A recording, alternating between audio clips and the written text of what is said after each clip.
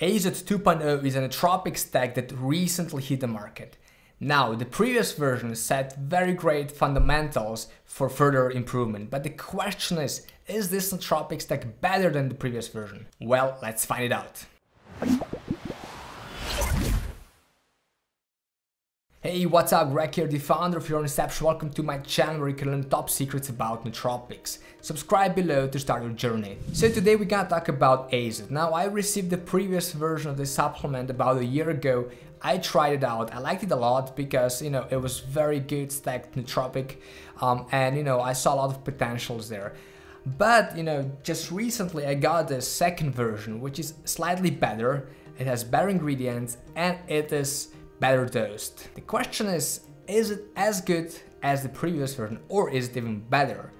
Well, check out my full review, and at the end of this video I'm gonna share with you if you should consider buying it or not. By the way guys, are you currently taking any nootropics? If yes, let me know in the comment section below. So as I always do, I've done a proper 1 week test period of this nootropic stack. In this one you can find 60 capsules, so I figured out, okay, you need to take 2 capsules per day for the optimal dosage. Now what I figured out during the test is you actually have to take 2 to 4 capsules and per day, of course. And as you can imagine, if you really want to get the optimal dosage of most ingredients, then you should go with 4 capsules per day. And that's what I've done. So first I did I've been taking 2 capsules per day every single morning on an empty stomach. And obviously nothing really happened during this test period, at least at the beginning when I was taking 2 capsules per day. I was maybe slightly more relaxed, but it's really hard to say, But then when I increased the dosage to 4 capsules per day, I felt better. I got a little bit more energy, I got a small energy boost, I was more focused, I generally felt better, I was in a better mood for most of the time. So yes, I was definitely able to see some benefits of taking this nootropic stack, and I was pretty pleasantly surprised, let's say it like this. Now, during my test week, I didn't feel any adverse side effects besides one day. I got slightly sick. I don't know why this happened. It happened about 30 minutes after I took the capsules.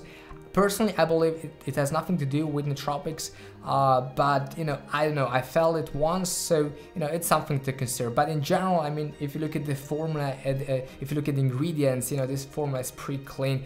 It has great nootropics inside, so I believe this nootropic stack should be considered pretty safe and it shouldn't cause any side effects. I just mentioned ingredients. Now keep in mind, this nootropic stack is produced in the United States.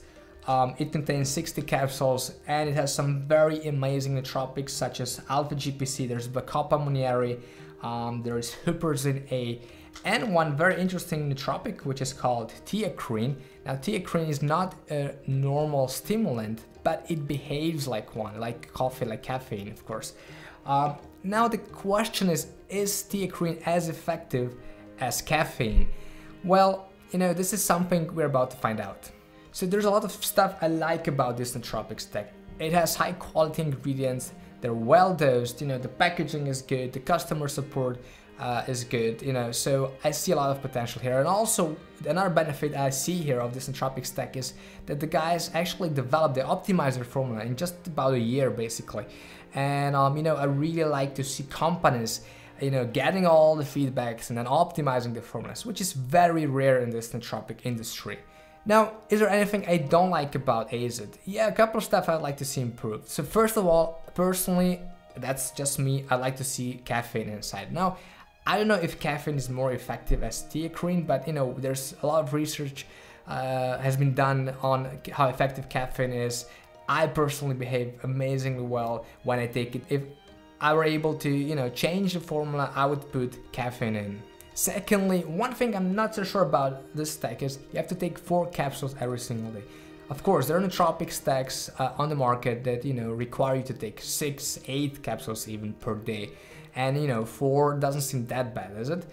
But keep in mind, this is pretty inconvenient. So personally, I'd prefer if I can take a lower amount of capsules every single day. So 3 would be okay, 2 would be just perfect. So this is something I'd like to see improved in the future, if of course possible. And thirdly, keep in mind that If you have to take 4 capsules per day, then this means that 60 capsules you have in this package, they're not enough for the whole month. So then the product becomes slightly more expensive. It's not a big deal, but you have to know about it. By the way guys, I've revealed 7 special secrets about nootropics that no one else will tell you about. If you want to get them, download my free handbook below. So the final question is, should you avoid this supplement? Should you consider it? Or should you simply go to the store and buy it? Now, in my opinion, you should consider it. It's a very good nootropic stack. It contains high quality ingredients. It is well dosed, which is pretty rare in the nootropic industry. And in general, my experience with this nootropic stack was pretty good. So you should definitely consider buying it. Alright guys, that's it for this video. Thank you for watching. If you have any questions, do let me know. Don't forget to follow Your Inception on Facebook and Instagram. And I hope to see you soon.